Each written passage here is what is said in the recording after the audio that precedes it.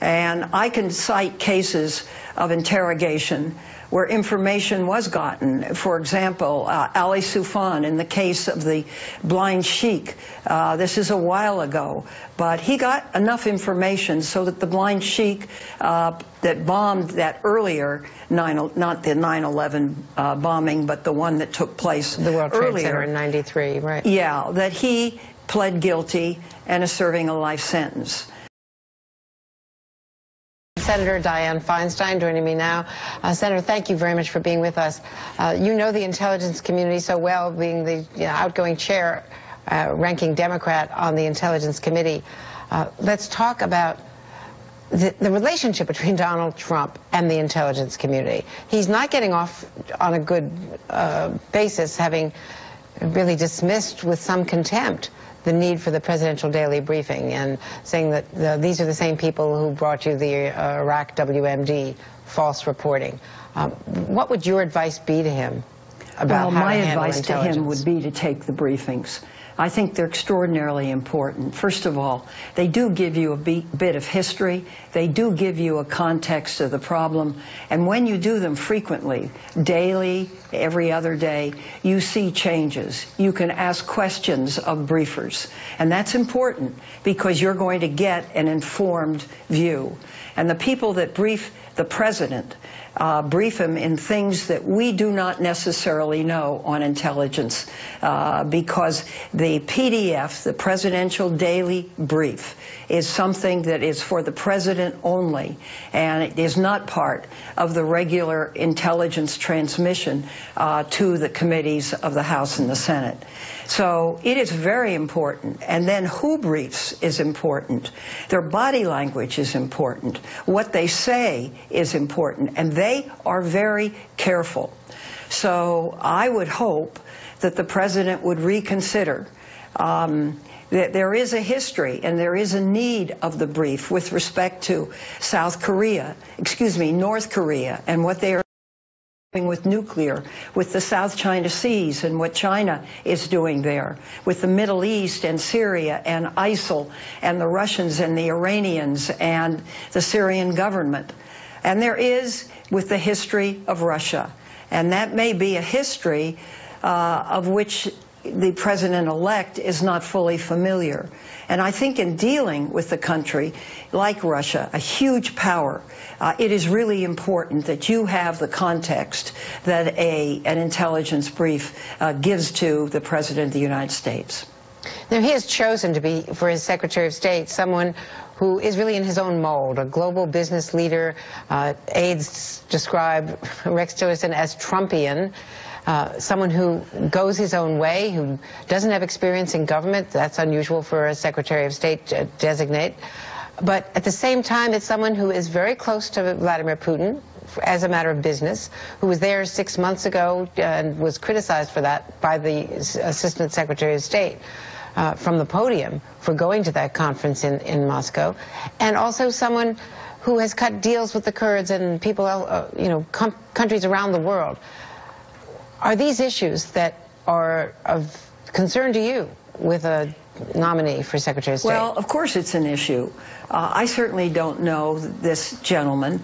His life working experience has been with Exxon. I'm told he's very well thought of in the business community. But soft power, diplomacy, is a very specific use. And the history and the context and what predecessors have done, all of that, to understand history is to prevent a lot of the bad from happening in the future.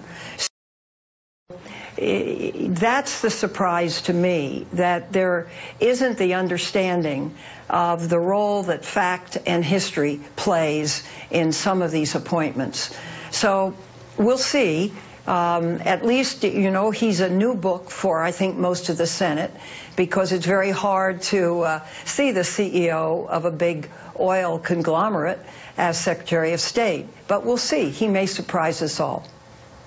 And the New York Times has an extensive investigation into how the hacking from Russia occurred, and how warnings from an FBI man to the DNC were overlooked, not followed up by either the FBI or the DNC, and so the Russians had 7 months of unfettered access to the DNC computer systems at the beginning of this whole episode. What has this taught us, and what concerns do you have about that? Let me say what I think I can say. I have tried to be able to tell you the number of times I've received classified briefs and from whom, and I'm told I can't say that because it's classified. But assume that that's the case, and assume that a number of top people have briefed a number of members of the Senate, and I'm sure members of the House. I can tell you what my belief is. I believe this is an incident of foreign espionage. I believe it's a classic covert operation, which Russia has performed before on other countries. I believe it is interference in our election, and I believe it is an effort to dirty up one of the candidates. And that's a quote.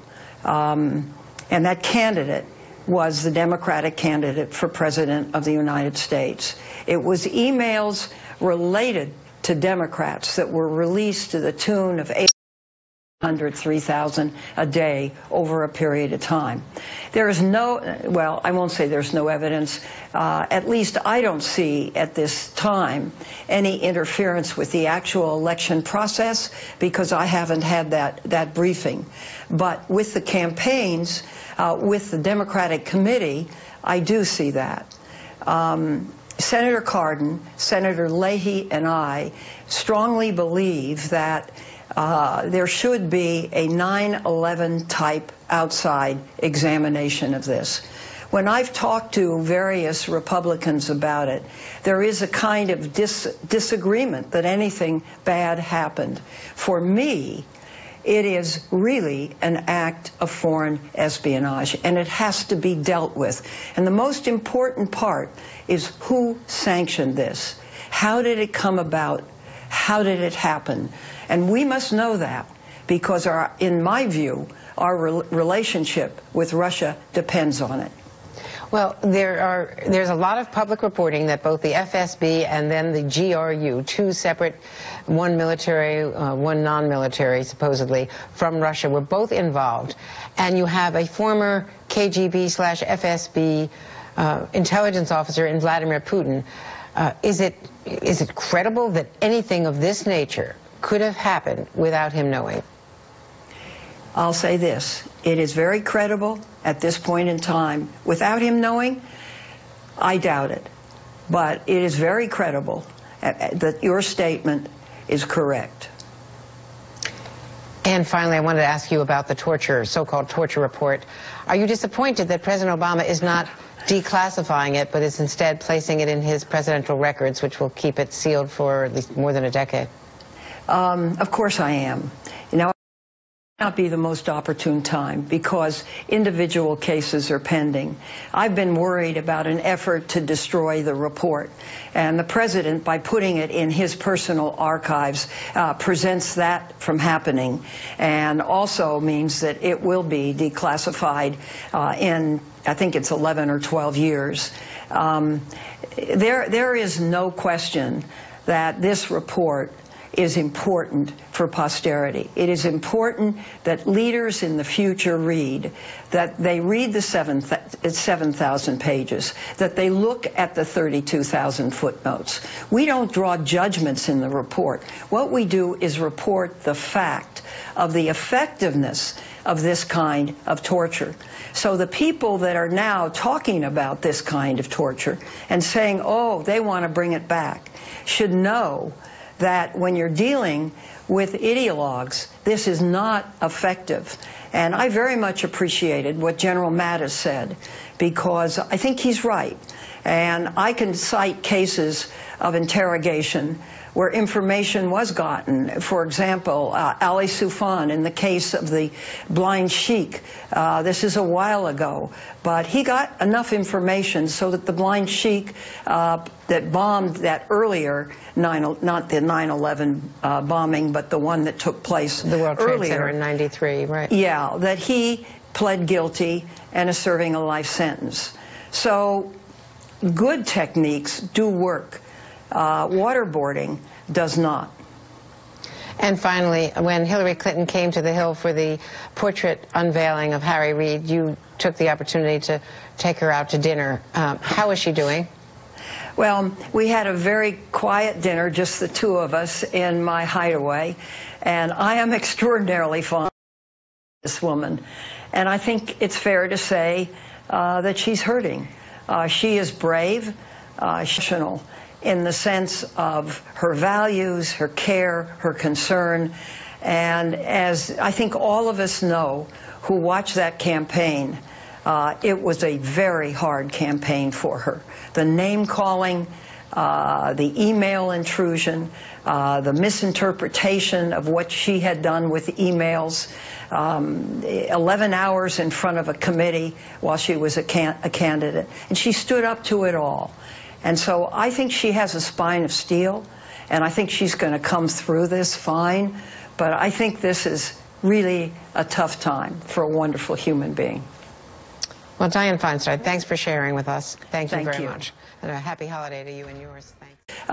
That bombed that earlier, not the 9/11 bombing, but the one that took place the World Trade earlier, Center in '93. That bombed that earlier, not the 9/11 bombing, but the one that took place the World Trade earlier, Center in '93.